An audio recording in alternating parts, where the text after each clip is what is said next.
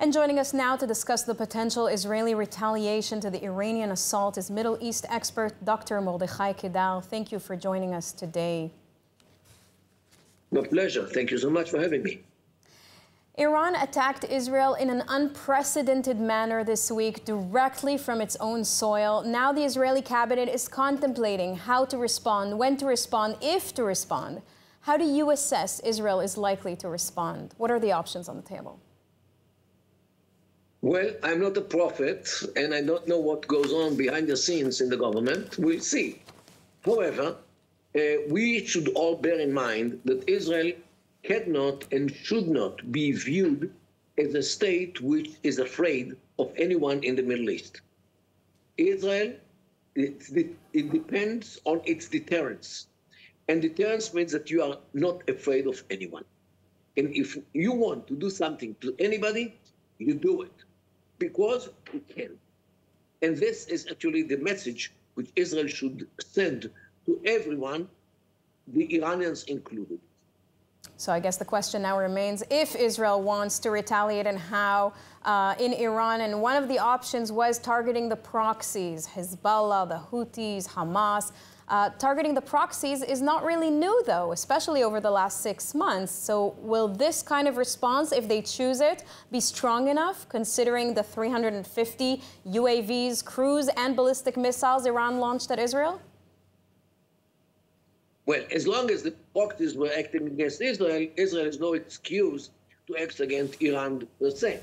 Yet, since Iran launched from Iran, the more than 300 the drones and the missiles, including ballistic missiles, which are very dangerous, Israel has all the permission to, and the legitimacy, to retaliate against Iran as it is. Now we don't have any more to look for the proxies. Of course, we do have an account, open account, especially with Hezbollah. But Israel now has all the legitimacy to work and to act decisively against Iran.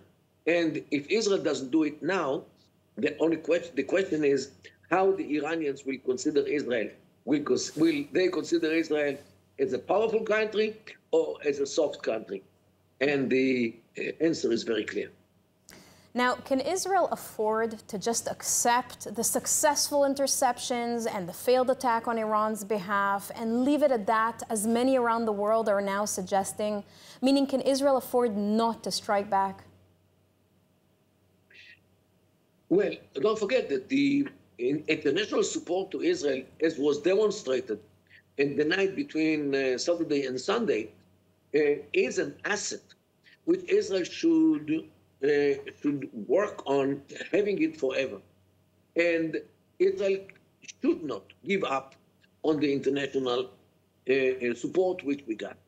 This actually requires that Israel listens to its friends and allies, especially the Americans. Yet, Israel is not another star on the American flag.